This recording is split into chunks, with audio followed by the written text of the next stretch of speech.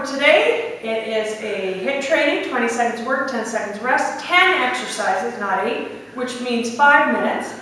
You're going to go through it 2 to 5 times.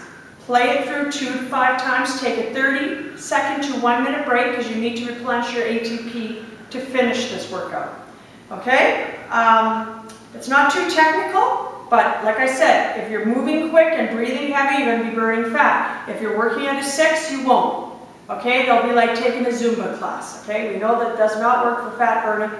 Alright, so we're going to start it off. We're going to start off with burpees. You all know what that is, so we're going to start right now. Excuse my white legs, people not from Canada.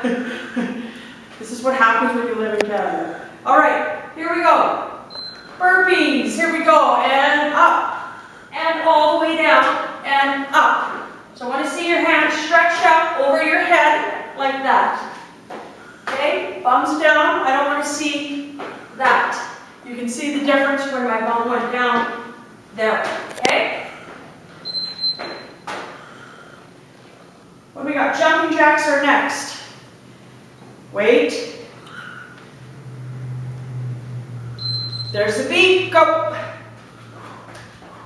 Remember, I want to work hard. Doing this is not going to do much, okay?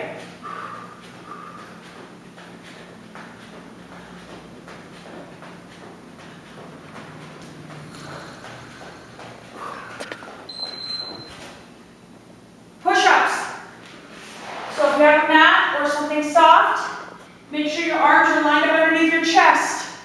Here, on your knees or toes.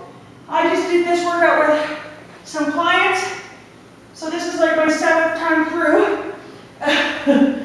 Get a little bit tired here, squeeze that butt. Head in line, so I don't want to see this.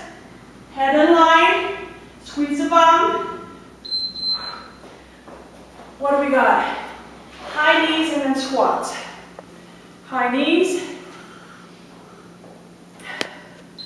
Go.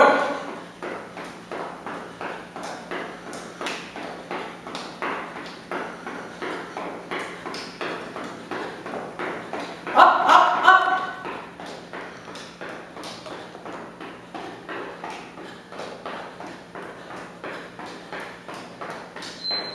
I find if you really go fast on high knees, you can really get your breathing heavy. Squats. Jump or not. I'm not going to jump. I'm just going to pretend I do. So I can still go fast. Squeeze the bum at the top. Chest high. Weight on the heels.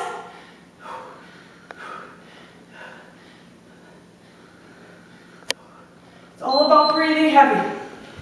What do we got? Butt kicks. I don't know if I've done this one. I think I did it in the warm-up. I'll go this way so you can see me. So, heel to bum. Okay? That's all I'm doing. Now, if you have bad knees like me, I can't go all the way like I used to do. Doesn't matter. You always modify for whatever condition you have. And I have osteoarthritis in my knees, so lunges. Quick as you can, remember, keep that toe straight. Remember, leaning slightly forward, take the pressure off the back knee, and it gives you power.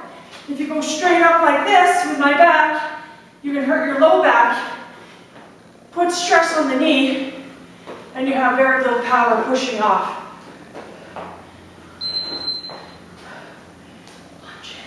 Plank, bicycles, mountain climbers.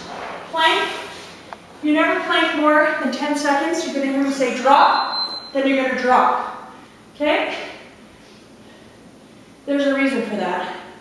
Keep your head in line, butt tight. Drop, up. Head in line, butt squeezed, abs tight. Keep breathing.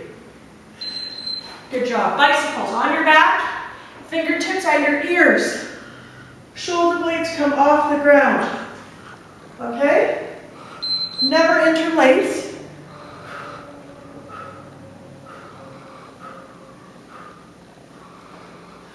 You'll hear my knees cracking there. your elbows wide.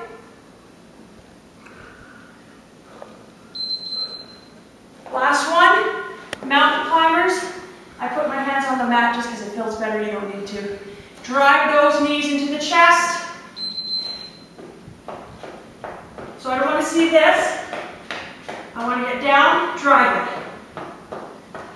Head in line, don't look up. Keep your head, which means neutral alignment. That's all I need, abs tight. This is an ab exercise right here. And cardio. Stretch it out this way. It just feels good to do that after a mountain climber. Okay, so you know what to do. 2 to 5 times through. Take a minute or 30 seconds in between. It just likes to do this. I try to shut this thing off, I really don't know. Anyways, make sure to stretch after and work hard. Work at that 8 or 9 level, not the 6 and 7. Okay? See you next workout.